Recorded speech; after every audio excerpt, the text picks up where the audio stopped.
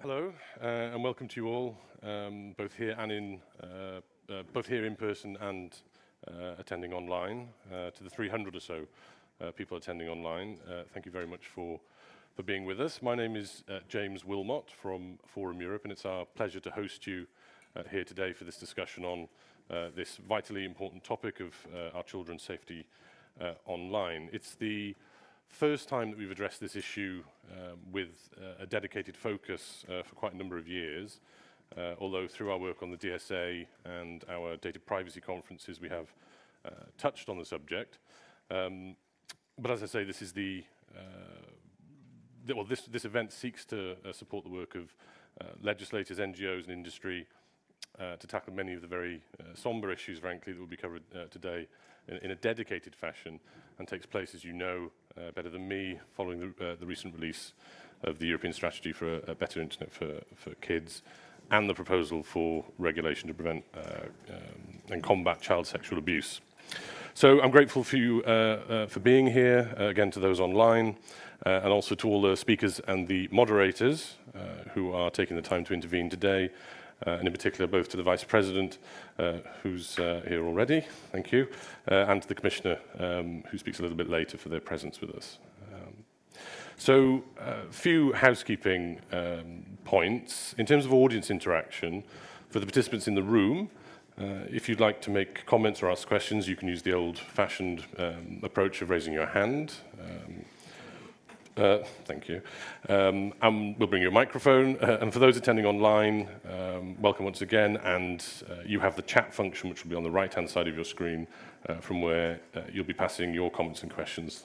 We'll be passing the comments and the questions to the moderators throughout the day, so they can form part of the discussion.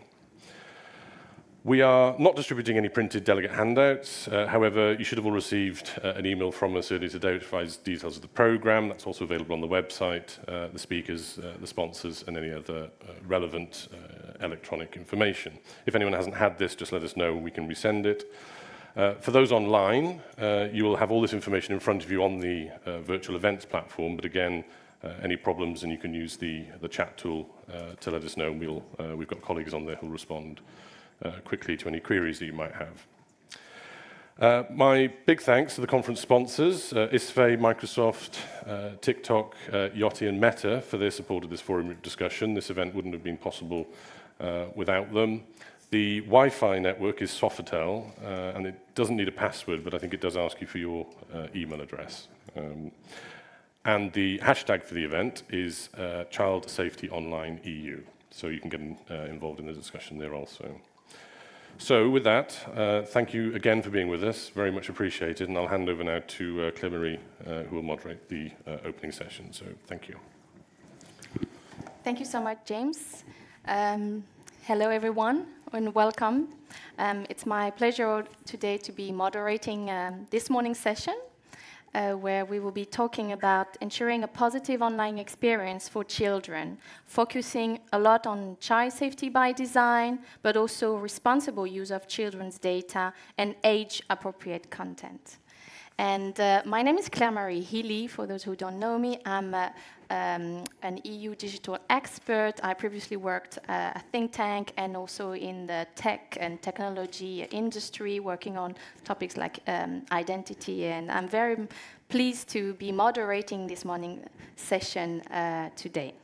And I also have the pleasure to have next to me today for the opening keynote speaker, a very distinguished speaker, Mrs. Dubravka-Switcha. And my pronunciation is perhaps not the right one, so I apologize. I have to practice more on that one.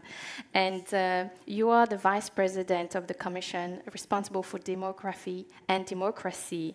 And in your remit, you also have, you're leading the work of the Commission on deliberative democracy and the conference on the future of Europe, giving people a say on how the EU is run and what it does. You also have been in charge of the first ever comprehensive EU strategy on the rights of the child, adopted in March 2021. Which called for an update of the 2012 Better Internet for Children strategy. So please allow me to ask you all to give a warm welcome to Mrs. the Vice President for her keynote opening speech, please.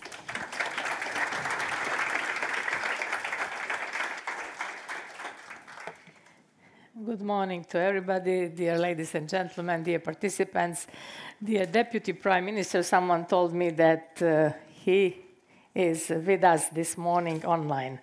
So, first of all, I am pleased to open this event on a very timely and important topic, children's rights in the online world. A safe, secure, and trusted digital space is a cornerstone of European digital society, also for children. All of us know that children are digital natives. They play, create online, they learn, they interact, all this starting from an increasingly younger age.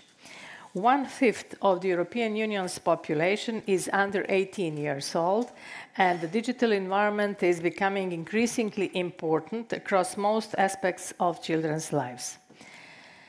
The time children spend online almost doubled between 2010 and 2020.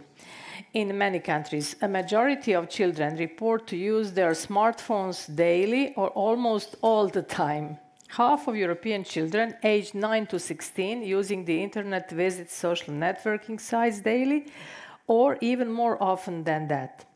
The past 10 years have seen the emergence of unprecedented opportunities for children for digital education, entertainment, social contacts, and active participation in society. However, opportunities also come with risks, as all of us know. Access to violence, cyberbullying, and online sexual abuse, or children as consumers. There is the impact on the mental health also. The COVID-19 pandemic has seen a steep rise in children's presence online, a shift to increased online education. It has also deepened the digital divide for children from disadvantaged backgrounds in rural and remote regions, or for those lacking connectivity. Therefore, the rights of every child must be respected, protected, and fulfilled in the digital environment. Last year's United Nations General Comment 25 established that children's rights offline also apply online. The European Union Declaration on Digital Rights and Principles for the Digital Decade underlines child protection and empowerment. Every child in Europe and the world deserves to thrive in a safe digital environment and enjoy their digital rights in full, irrespective of their geographical, economical, or personal background. Therefore, online content and services should be accessible, affordable, age-appropriate, informative, and entertaining at the same time, and created in respect of children's best interests. In this vein, the Commission adopted on the 11th May of this European Year of Youth a package of initiatives for children under my leadership, as you already said, moderator. These were the new European strategy for a better internet for kids and the proposal for a regulation to prevent and combat child sexual abuse. I will now focus on the Better Internet for Kids strategy, as my colleague, Commissioner Johansson, will speak to you later today about the legislation to combat the online child sexual abuse and exploitation. Dear participants, we need to ensure that our young population has easy, safe, and non-discriminate access to digital technology and acquires the digital skills and awareness to make sound digital choices. The new Better Internet for Kids strategy builds on the Commission's more than 20 years of experience of child online protection and successes such as Safer Internet Day. It is the digital arm of the European Union strategy on the rights of the child strategy, which was adopted last year in March, and it reflects the proposed digital principle that children and young people should be protected and empowered also online. It also responds to a call for increased protection of minors online from the European Citizens Panels in the Conference on the Future of Europe. With 3 pillars of safer digital experiences, digital empowerment, and active participation, our strategy wants to protect, to empower, and to respect all the children online in Europe, regardless of age, ability, and background. We have started our work with over 70 consultations with a diverse range of children across Europe. Many children reporting seeing inappropriate, harmful, and illegal content online, such as pornography, hate speech, sexual harassment, or promotion of self-harm and violence. And we propose to tackle these issues because in the digital decade, every child deserves to thrive in an age-appropriate digital environment with no one left behind. The adoption of the Better Internet for Kids strategy followed the political agreement on the Digital Services Act, where the protection of minors is one of the cornerstones of the new rules. Under the Digital Services Act and in line with our Audiovisual Media Services Directive and the General Data Protection Regulation, we will soon launch a comprehensive European Code of Conduct on age-appropriate design to ensure the privacy, safety, and security of children online. Despite existing laws, age verification mechanisms are still often ineffective.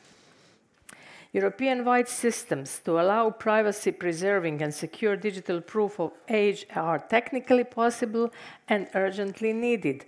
In our consultations, children also called for improved media literacy and online safety education so they can better navigate the digital ocean, if I may say so.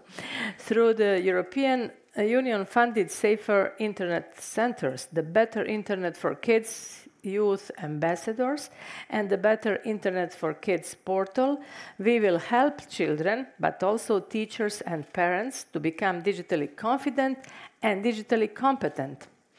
The centers will address the digital divide in skills by paying particular attention to children with special needs or from disadvantaged and vulnerable backgrounds, such as migrants, refugees, and children in poverty.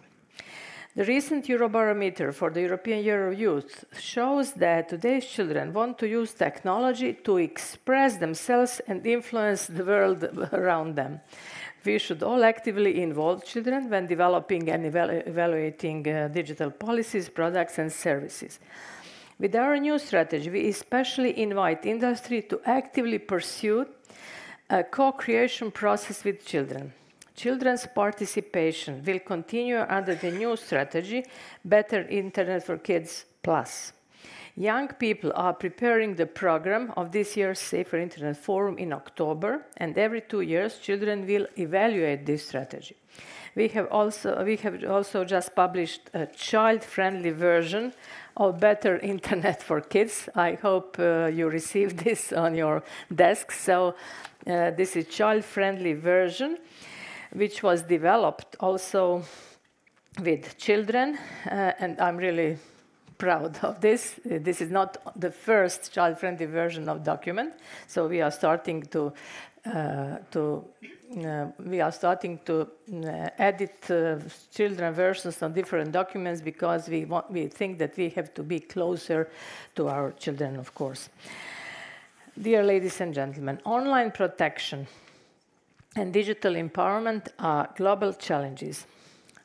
All of us know that the internet knows no borders.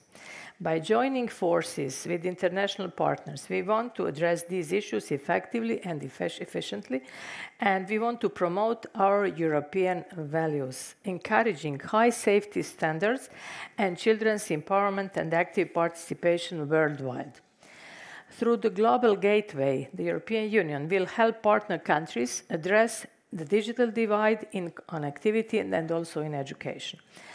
Our upcoming Youth Action Plan will drive forward our commitment to boost your participation in shaping European Union's foreign policy and provide a comprehensive approach to global youth engagement and empowerment for the next 5 years. So we want also to act globally, beyond European Union borders. In conclusion, I would like to take this opportunity to reiterate European Union's wish to enhance our continued cooperation with partners globally to ensure that our children are safely and that they can skillfully navigate the online world. Our plans are concrete and they are very ambitious. And I look forward to hearing your views and wish us all engaging in discussions. Thank you.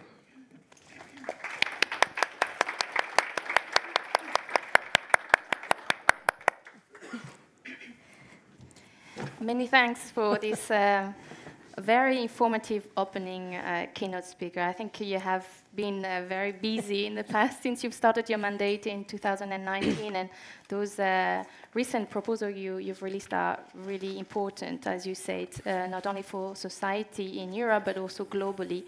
As I say, we need to really make strong decisions on how we can improve and provide a positive opportunity online for children. In your keynote speak, you mention quite a lot this aspect of co-creation, and several times you mentioned the importance of children's and young people's participation in political and democratic life. So what has been the role and the input you receive from young people in this development of the recent Best Internet for Kids strategy released last month? First of all, our basic document is European Union Strategy for the Rights of Child. This is, as we said, it was adopted last year in March, and then we started developing on the basis of this strategy, and Better Internet for Kids is one arm of this strategy. What is our policy? Our key policy is that kids should participate from an early age, because they have to become they have to become European citizens. They have to identify themselves as Europeans, as those who can take part in democratic life. This is the reason why during the conference on the future of Europe, we also included children in our deliberations, because we think that we are talking now about Next Generation EU, recovery and resilience plans, future of Europe, but how can we create our Europe without taking children into account, because we are talking about their future. So how can we act and talk about them without them? So this is the reason why we are promoting participation, and this is one of the pillars of European Union strategy for the rights of children. So as I said, there were more than 10,000 children who took part in public consultations on the strategy. The same applies to this Better Internet for Kids, because we think that we have to listen to them and to, of course, as I said, to leave no one behind. This is not only this is not a slogan, but we don't want to leave anyone behind in Europe, because when I talk about connectivity, then there are first poor families. Then you have remote regions where they are not connected. They can only dream about 5G. So they can only dream about broadband internet. And this is why we also I'm actively involved in rural vision strategy. So strategy for rural areas, because we think that citizens and children in rural areas have to have the same standards as children in big metropolitan areas. And this is what we are doing. This seems a little bit utopistic, but it's not. You know that we have cohesion policy, and what the very word cohesion means that we want Europe to be evenly developed. And this is the reason why we are trying to make a kid in Brussels and kid in somewhere maybe in the north of Finland to have same possibilities, and this is something which we are trying to promote. So for Better Internet for Kids, of course, connectivity is the most important, but the importance lies on us, politicians, how to educate not only children, but parents, but also teachers, because, you know, you have to teachers also, they graduated 20, 30 years ago. They also have to continue their lifelong learning, and they have to be adapted to new technologies, to new TikTok and Meta and so on. So this is something which we have to take into consideration. I have to, on personal basis, I was once for 2 terms mayor of the city of Dubrovnik in Croatia, and at that time it was 2001 to 2009, we started establishing children councils, children mayor, and they were pretending and they were voting for mayor and they were also debating. So this part now I am putting this into my strategy, but in fact I think everybody should follow this example as early as from creche and kindergarten. Great. It's really important what you said, the education part, and what you just showed us, this brochure on, a kid-friendly version of your strategy is a great example of putting in practice what you're preaching for.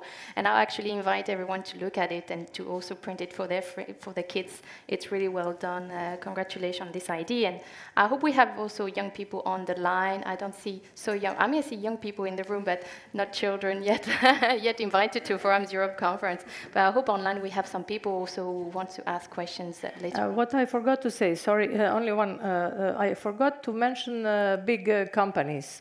We have to work also with them because it's not only profit.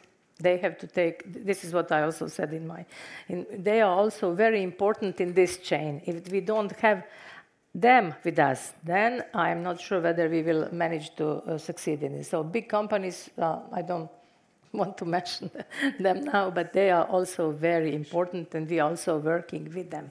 This is the reason why I mentioned Digital Services Act. Mm-hmm. Sure, it's important to work with everyone, as you said, children, parents, teachers, but also companies, big but also small ones, because harm happens not only on big platform, right? It happens. It can also happen in small ones. As a parent, I must say it's really difficult to follow all those platforms, what's going on, what your kids are doing, and also kids want to have the liberty to do things without their parents all the time on their back. So you have to find the right balance here. Anyway, that's my little personal note here. You mentioned also a lot this inclusion aspect here. It's really relevant for you and the Commission here to ensure connectivity and the opportunity that digital technology provide to young people everywhere in Europe and across social groups, poor family, also the Roman community, remote areas and rural areas.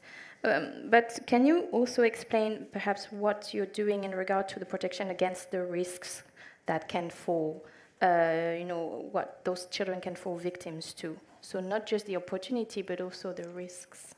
As I said, there are big opportunities. During COVID, we realized how important it was to be digitally connected. We live in the age when you don't ask someone where you are, but how well you are connected. This conference shows this too. So digital connectivity is very important, but it comes, as you said, with opportunities, but also with challenges. And this is the reason why we are enacting these strategies and this new regulation on against sexual abuse in order to prevent this. And we also, this will, I hope, my colleague Commissioner Johansson will tell you more this afternoon, but we established a new agency or office which will control all this under the roof of Europol. So this is something we are doing very concrete, but maybe she will explain this in detail. I want to speak because I don't want to double this. So we are working a lot on this, and as I mentioned, also GDPR, and the Commission is really trying to cope with all this, but it's not always, when I say that we want to act globally, it's not easy. It's not only Europe, the world is a village, so we have to work with American companies, with the Far East people, so this is not an easy task, so everything is somehow interconnected, and it's not always easy to achieve the results, but we have to be cautious, and as I said, profit is not the only goal, I hope, also for European Union, and we want to be leaders also in children's rights in all this, and this is the reason why we want to make others follow our examples. and others don't have standards as we have. And this is what I have to highlight here this morning. This is the reason when we say that we want to act globally, we want others to follow. But of course, there is the United Nations who also act. There are different organizations which act, and that's it. Yeah, Europe is leading on many aspects, and when it comes to regulating and promoting some standards, so we might see, like we say now very commonly, a Brussels effect perhaps in this field as well. The key is that children realize that they have their rights and that they can be protected. This is what they can be respected, and that we empower them. And so it's also our communication is also important. This is the reason why we publish this children-friendly version, and we are trying to come closer. But it's not only a commission. It's not only institutions. It's also every one of us. All of us are responsible, and all of us have ownership of this. Yeah, it would be great to have you maybe next year or another year to actually evaluate also, perhaps. They will evaluate every 2 years. 2 years. Then let's meet again in 2 years' time here again for an evaluation on how this strategy has been working, and also perhaps have also your feedback here. So thank you so much for your introduction, for keynote remarks, and for being here with us in person. Can we perhaps give a warm applause to Mrs. Switcher? Thank you. Thanks so much. I will stay, yes. Here or there? Here. Yeah, you can stay. Okay. So now I'm very delighted to have another opening keynote speaker to introduce to you today. He's not with us in this room, however, he kindly pre-recorded a video of his keynote speaker. This is Vít Rakušan. He's the first Deputy Prime Minister and Minister of the Interior of the Czech Republic. As you all know, this Friday, the Czech Republic will hold the presidency of the Council for 6 months. Yeah, it's tomorrow indeed. And recently, the Czech presidency has released its priority, which include the willingness to strive for the adoption of a pan-European tool for secure and trustworthy proving of identity, citizens' identity in Europe, the so-called European Digital Identity Wallet, but also the creation of an efficient and fair data market, and also the final adoption of a quite hot topic, the Digital Services Act, and the Child Sexual Abuse Proposal. So I will now invite you all to watch this pre-recording interview, a speech of Mr. Rakušan, who has kindly sent it. So let's hear what Mr. Rakušan has to say to us. Thank you. Ladies and gentlemen, the exponential development of digital world has made our lives much easier in so many ways. However, at the same time, it has also brought more risks, including for our children. Children spend more and more time on the internet, too often without parents' control. Not being aware of related threats, they may become victims very easily. Taking into account the vulnerability of children, we must keep pace with digital innovations and focus our efforts to respond rapidly and effectively to the risks incurred, including serious threats of child sexual abuse or cyber grooming. We must have proper tools for detection of harmful or illegal content.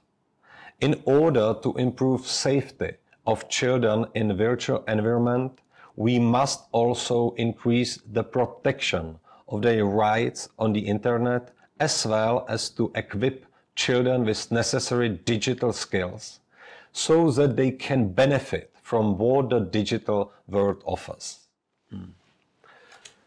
I firmly believe that the renewed European strategy for a better internet for kids will help us to successfully tackle these challenges, and it aims for accessible, age-appropriate and informative online content and services that are in children's best interests.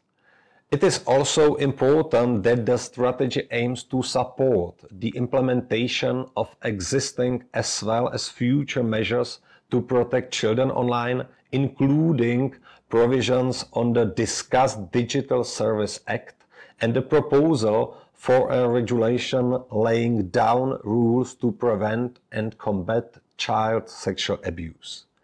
I am convinced that all initiatives aimed at increasing safety of children on the internet as well as their digital improvement deserves our due attention and joint efforts. That is why this topic will be high on the agenda also of the upcoming Czech presidency of the Council of the EU.